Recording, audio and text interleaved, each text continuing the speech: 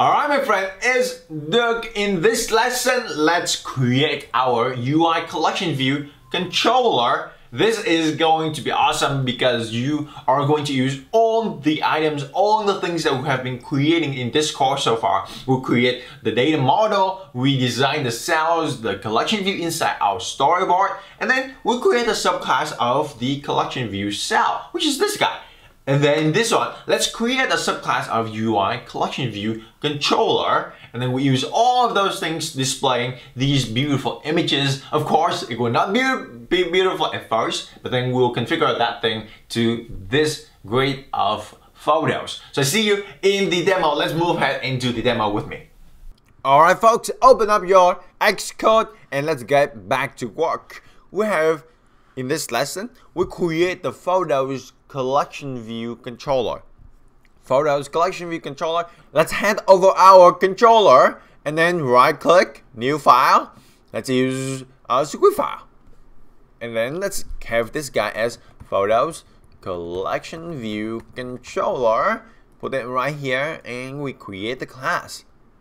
Let's use the standard editor. Import UIKit because we need UIKit.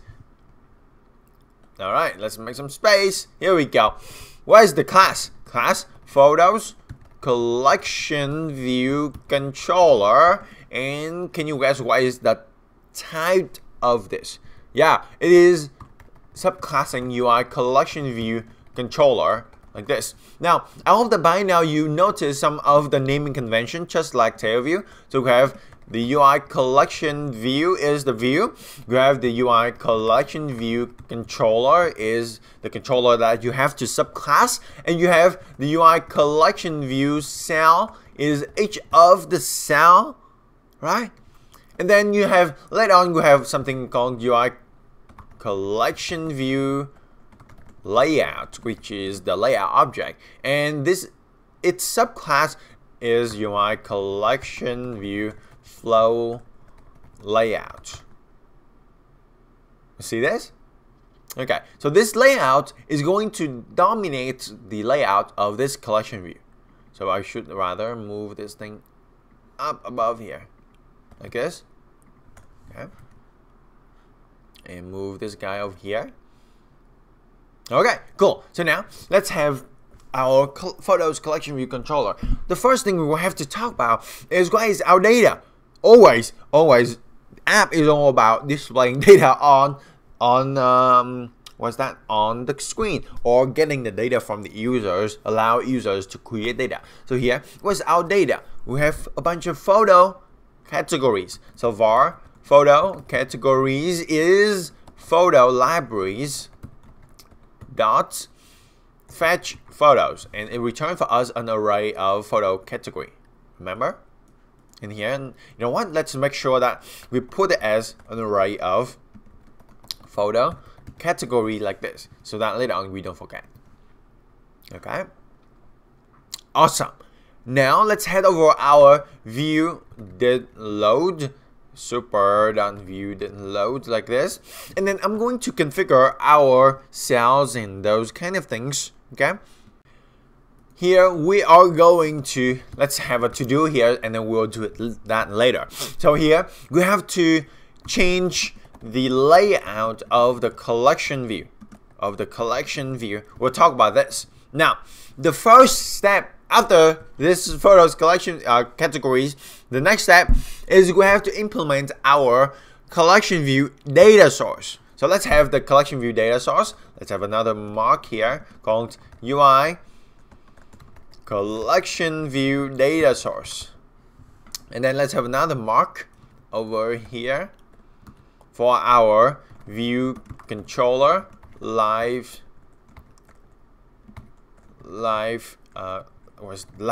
cycles methods, right? And then the collection view data source. What are the methods? Number one, the number of sections in the collection view.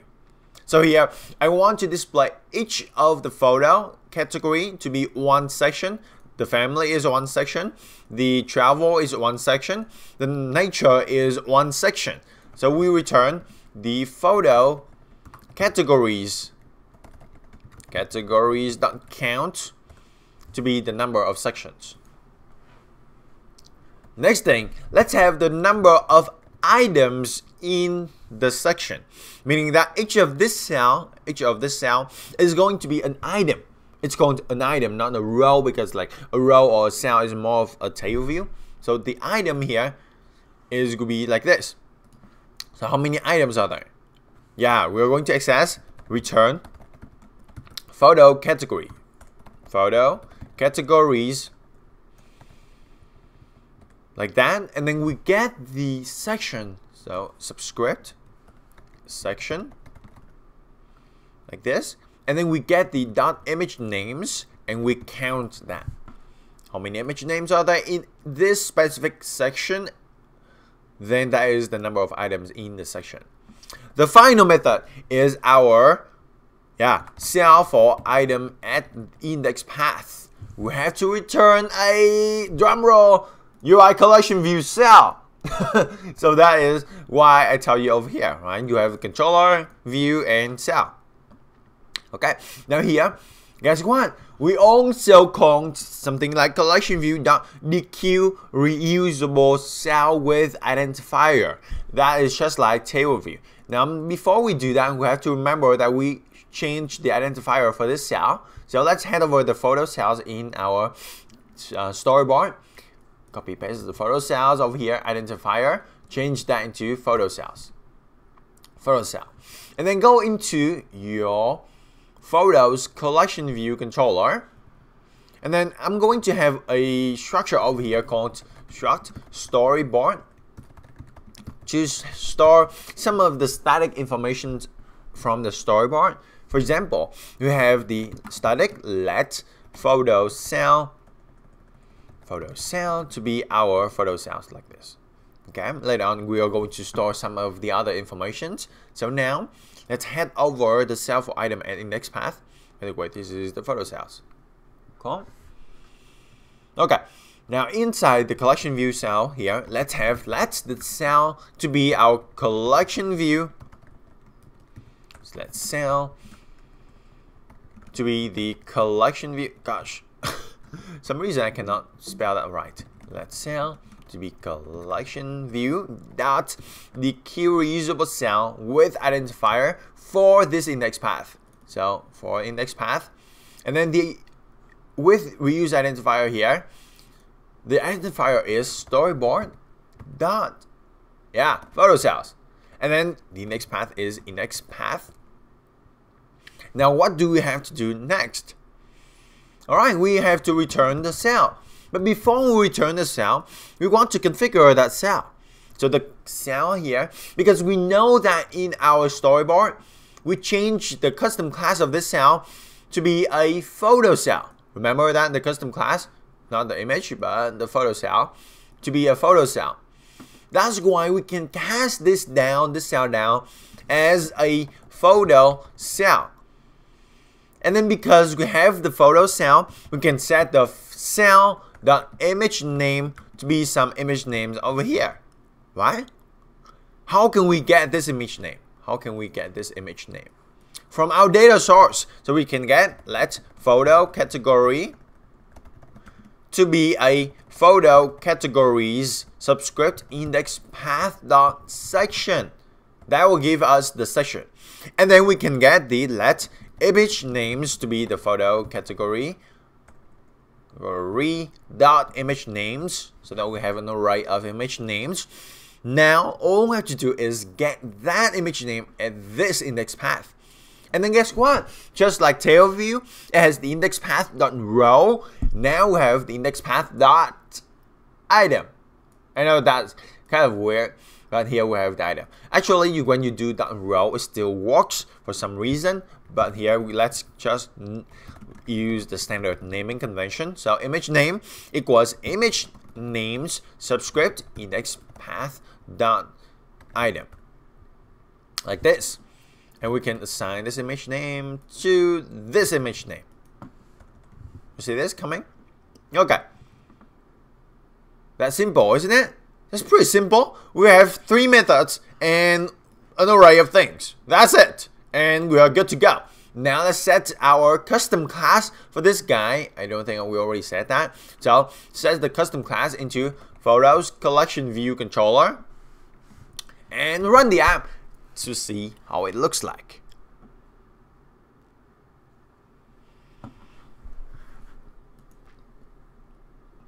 Here's how it looks like. Drum roll, please. Hopefully, yes. So we have like just a normal grid of things like these. It's not grid, of course, but we have all the photos display. How cool is that? Now our job is that we have to configure that layout object. Remember, we have the layout object over here of the collection view, the layout object in the collection view here, and then we have the collection view flow layout. This object we're going to make that a grid of photos. How can we do that? Let's do that in code. So Photos CollectionViewController like this, and then head over your storyboard. I'm going to add some more properties here. Number one, let's have a static let called left and right paddings to be a CG float of 2.0. Let's use that padding. So you see this? The padding of the left and right of each of the cell, you see that? Is very tiny, only 2 points. Next thing, let's have static let number of items per row is a CG float. Let's make that 3 items per row because we have 1, 2, 3. Cool? Just that simple. Now we have a to do here in our ViewDelegate. So in the ViewDelegate, let's get that, the collection view width to be our, let's calculate that collection view width. How can we do that? You get the width of the whole collection view using collection view, which is our root view, right? Because we are subclassing UICollectionViewController. It has the root view is our collection view. You see this? Okay, so collection view. Let's do .frame.width, and then we do let item width to be the collection view width. We have to ungrab that thing because this is optional chaining here. Collection view width, and then we minus our left and right padding. You see this? We have to minus the left and right padding. Minus, oh, you know what? This is paddings because I really believe that this is only 1 point. Yeah, really small. That's why we have 2 paddings here, right? We have 3 rows, so the left and right padding will be 1 times 2 equals to 2. So here we minus the storyboard.left and right paddings, and then we divide it by the storyboard.number of items per row. Now, the item width here, all we do is we have the width of the whole collection view. We minus the padding between these guys, and then we divide it by 3, the number of items per row. Okay, now this calculation will stay the same. How many, whatever the many rows that you want to have for your collection view. So here, I want to change this into like 5 rows. You can do that. 10 rows, you can do that. Just change it over there. And this calculation still works. That's why we have those things in a struct like this. Cool? Okay. Now, in order to change the size of our layout, item size, we have to change let layout. We have to get that layout object. So let layout to be our collection view layout. It is an object in collection view.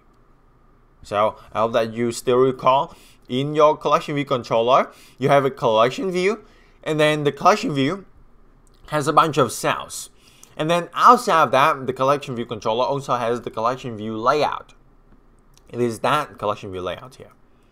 And then we cast it down as a UI collection view flow layout. Flow layout. Cool? And then let's change the layout to item size into CG size with a width of item width and the height of item height, like this. Oops, item height. So item width and item width, because we want to make that a square and we don't have the item height here. Cool. So now let's run the app and see how it looks like. Hopefully it's started to take shape. Here we go. This is not our app, by the way. This is the complete project. So, alright. So we have 2 rows like this. It's starting to take shape in one way or another, whatever that is. So now, what is the problem here? What's the problem here?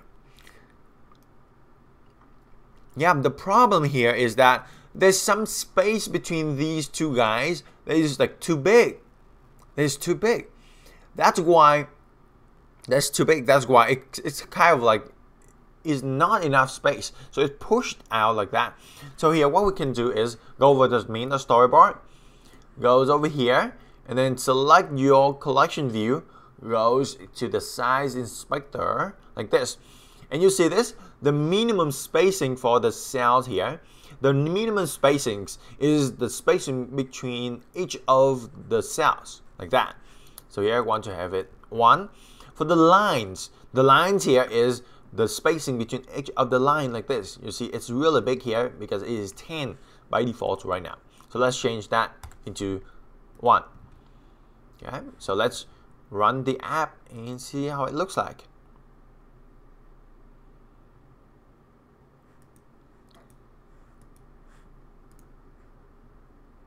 Boom! See that? It's awesome. Pretty cool, huh? Oh, you know what? This is like quite small. So I think that I'm going to change this into 2, and for lines is 2. So let's run the app and see what it looks like. Again, the minimum spacing, the mean spacing between the cells is the vertical space. Oh, by the way, this is a collection view right here. You see this? This is the collection view right here. And then, yeah, this is the collection view. So the mean spacing is between 2 cells. So, oh, okay. So I think this is too big. Let me check against our complete app. Yeah, it's 1. Okay. Sorry, guys. The morning, my friend. Okay. Let's run it once again. Here we go. All right. So we have a beautiful collection view of photos. Alright my friends, so that is your collection view with the photos. We are not done yet because there's a lot of more things we need to talk about collection view. Things like multiple sections, things like add new cells, add new items into your collection view, deleting items, segueing from the master screen to the detail screen, all of the stuff we talk about in the next upcoming lessons. But before we do that, I would love to address one question of yours, and maybe I can give you an opportunity to work with me even more and further your education. That is, people ask, you want to build things like Facebook or things like Instagram and those real-world startup apps. How do you do that?